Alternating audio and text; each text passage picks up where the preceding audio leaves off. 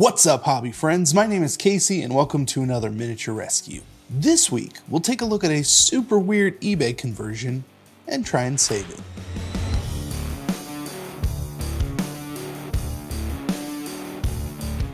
This video is sponsored by CMOGames.com, but more on this amazing sponsor in a little bit. There have always been two sides to tabletop gaming. There's the more moderate approach of going to the hobby shop, picking up a shiny new box of models to fill out a specific unit in your army. You build it, paint it, and play it on the table. Of course, there's a lot more nuance there, but for argument's sake, let's just say it's that simple. On the other side, we see the hobby turn to kit bashing and converting in order to create a model or set of models that fit into a stat block or fill a specific role on the table. In other words, a custom version of something that you could have purchased, but instead used whatever you had laying around to make look enough like the thing in the box to count as that thing. Again, more to it, but I digress.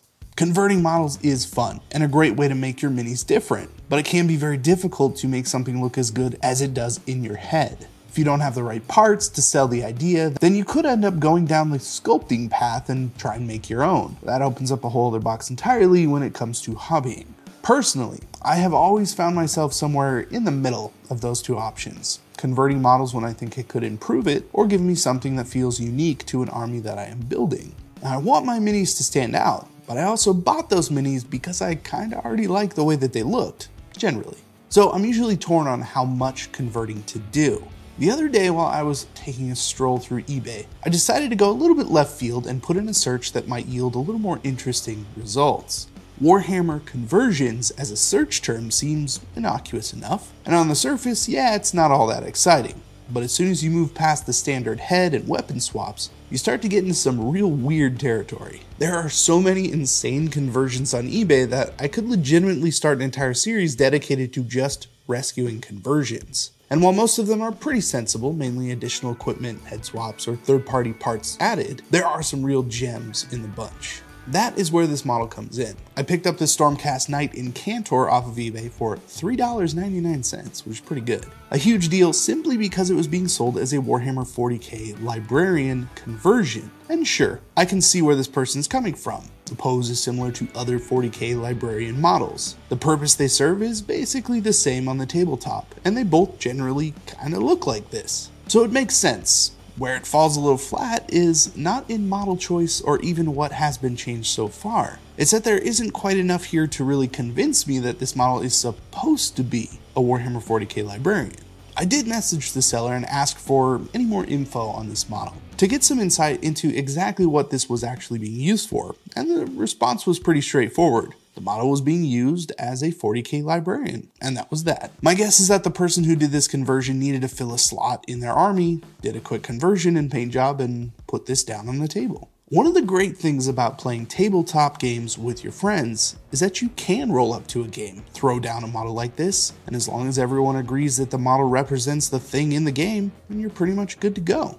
In fact, using proxies, no matter if they match the actual model or not, is a great way to test things out and see if you even want to go out and buy the real thing. This mini served a purpose, and that's really neat. But now that I have it, let's turn the dial up a bit and see what we can do with him using this idea. The plan is to take this guy and make him as much of an actual 40k librarian as I possibly can. We need to do some research to see what types of bits we can incorporate into this model, and then get him cleaned up and kit bashed. The first thing we need to do is take a look at what a librarian looks like and see what kind of bits we need to hunt for. Most of these pictures have a few things in common. There are lots of dangly bits coming off these models. The biggest standouts include books and purity seals and lots more purity seals. In some cases, there are chains, scrolls, little relics, and all sorts of things. And in at least one case that I could find, one of those little creepy servitor baby things. Yeah, those are kind of weird.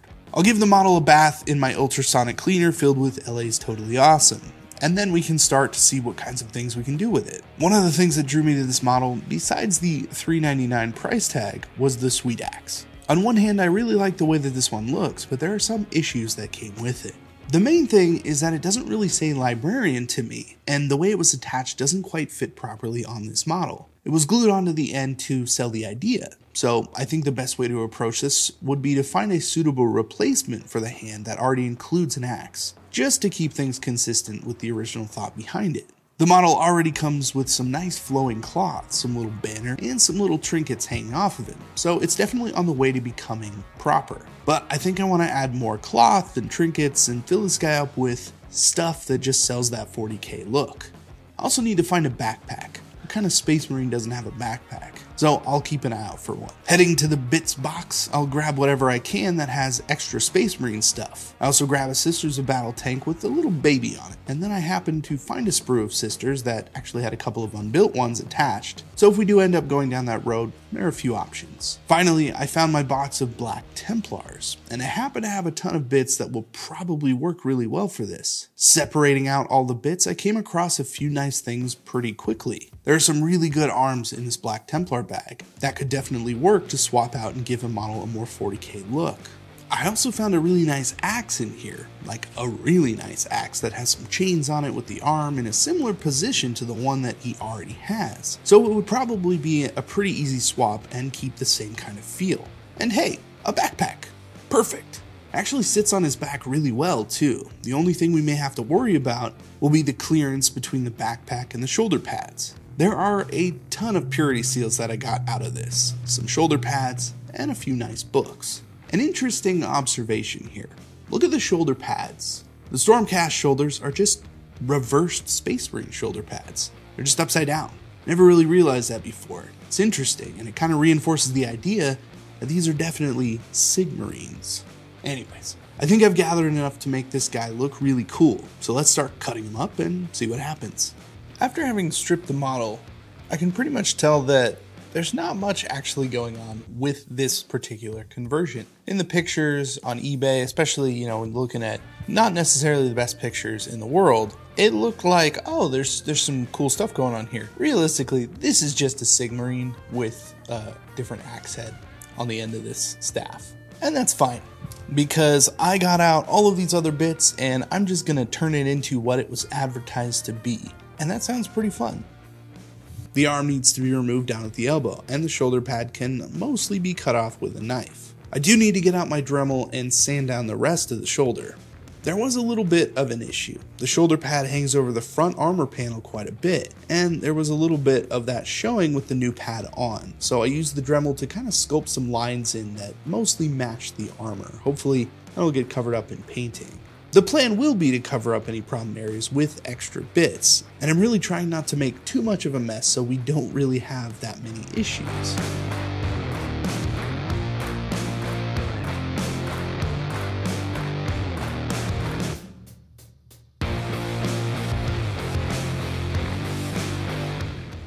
Now that everything is put together, I'm going to prime the model black. One of my favorite things about converting models is how it looks when it finally has primer on it. Everything has that unifying coat of paint and makes you look at the model as one single piece instead of everything individually. And I'm really liking the way that this guy is turning out so far. And before you go ahead and write that well actually comment about how Black Templars don't have librarians, I know they don't, I know. But I did find a good way around that, and I also don't care. So yes, this is a librarian, but he is specifically a Deathwatch librarian. Now there is some precedence for that, and it certainly makes this thematically interesting. But if that somehow still twists you up, then I'll go ahead and say that if I was going to play this guy on the table in a Black Templar's army, then I'd just run him as a chaplain. See, everyone's happy. Still, we are making a librarian, so here we are. Anyways, enough of that. Let's start getting some paint on this guy and really get a feel for what he's going to look like. I'm pretty excited. Before we continue, let me tell you about today's excellent sponsor, CMOGames.com. CMO Games is an epic hobby store that has been selling online for more than 20 years. They focus on Games Workshop products, almost always selling at 15% off, and they carry a wide variety of paints and supplies to get those minis painted. On top of a ton of tabletop games, board games, and TCGs, they carry hobby supplies, Pro Acryl, Vallejo, and Scale 75 just to name a few. So you can always find the supplies and paints that you need and get them shipped quickly and at a good price. CMO Games also takes care of your pre-orders. So if you need to get in on the newest Games Workshop release, they go live at 12:01 a.m. on the absolute earliest day possible so you don't miss out. Head on over to cmogames.com using the affiliate link in the description below and check out this fantastic store. Using my link won't cost you anything extra, but greatly helps out the channel, so thank you. And thank you CMO Games for sponsoring miniature painting channels like this one. Now let's get back to those minis. I started with the iconic black armor. Black is a difficult color to work with, mostly because you always run the risk of turning the armor into something other than black with highlights. But they still need to be there, so the way I'm going to get around that will be to filter those highlights later on, to tone them down and bring the armor together a little bit more. But for now, I'll be using some bluish black and gray to highlight the main parts of the armor. It's going to be bright for a little while, but like I said, we'll knock that down later on.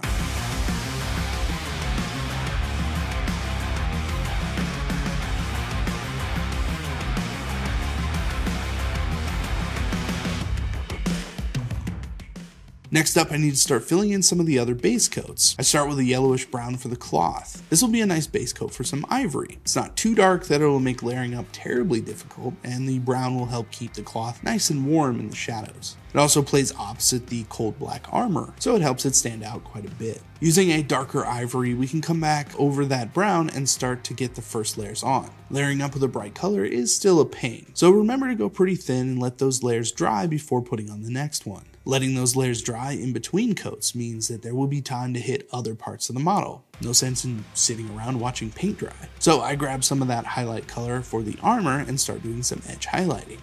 Traditionally, Black Templars have quite a bit of that bluish gray as an edge highlight, and I'm definitely going to use that to start. But again, we will be knocking back a lot of that color when we hit the black armor again, so a lot of this will have to be gone over several times, and eventually I will be using even more color to make it look even more different. But it needs to be done either way, so we might as well take advantage of paint drying to do the work. The first pass over the armor to start changing how it looks will be some watered down orangey brown. Bringing in those colors and shifting the tone of the armor can really bring out a lot more depth in your blacks. Right now we have an extremely cold black and blue and gray. Adding some orangey brown, almost like a wash and a glaze, will tint that color and leave some in the recesses. Just looks really cool and makes the armor a lot more interesting to look at, and it's still black. I'll do several passes of this, glazing from the highlights towards the shadows, trying to push back the brightness, and leaving the armor looking darker and more matte.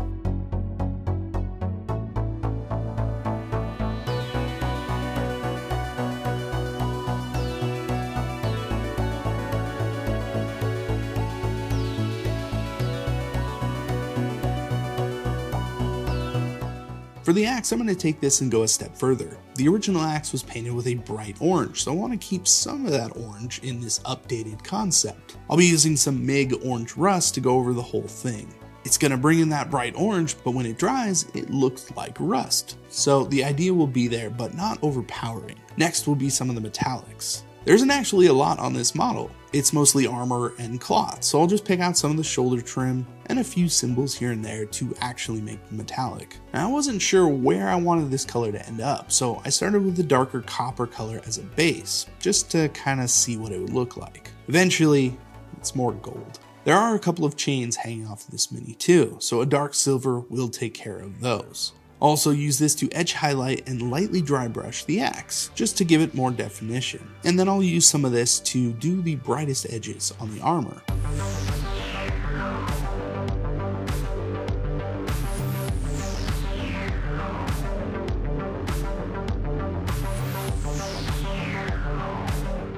I almost completely forgot about the shoulder pad. Using some silly putty, I'll mask off the pad and quickly fill it in with the same colors that were used on the cloth. Pretty quick and easy.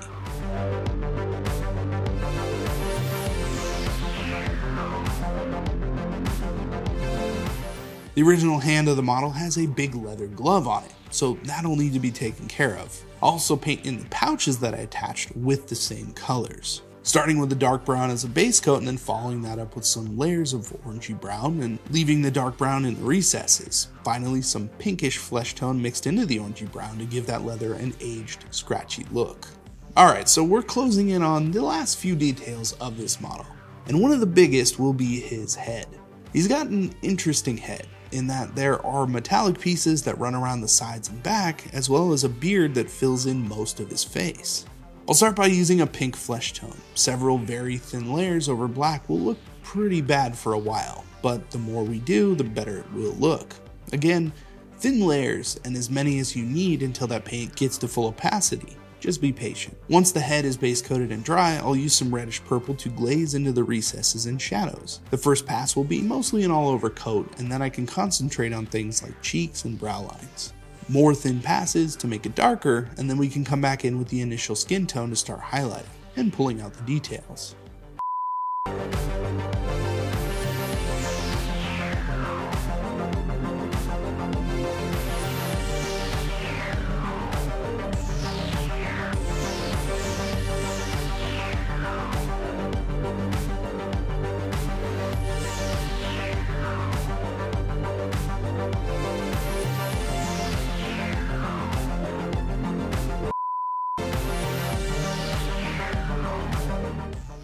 Finally, I want to bring in some red. A lot of Black Templars have that nice deep red somewhere on them, so I'll paint a few of the cloth bits with a dark red and highlight them up with a bright red to finish off the model.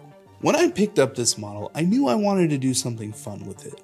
Now, I didn't exactly expect to end up with a Black Templar model, or Deathwatch Librarian, or Chaplain, whatever you want to call it at this point. But you know what? I am pretty happy with the way this guy came out. It's amazing what a single idea can bring to the table when you're going to convert a model. Someone took this Age of Sigmar model, put an axe in his hand and said, you know what? This is a Space Marine Librarian now. And my hope is that someone else was in the room saying, yeah, it is. And they just got to play a game. There aren't a lot of hobbies out there that rely that much on imagination like this one. And the more I convert models and paint, the more that I appreciate that. This guy was definitely a highlight for me, and I'm very glad that I came across it when I did. Hopefully this will give you some ideas of your own, and you can head to your hobby desk and create something that can make some fun memories on the table with friends.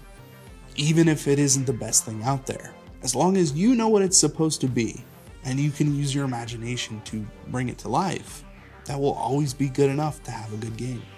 Thank you for joining me on another miniature rescue. If you liked something about this video, please consider liking, sharing, and subscribing, as it really helps out the channel. Once again, I'm Casey, and I will see you in the next video. And of course, here is the completed, converted Space Marine Librarian. Thanks again.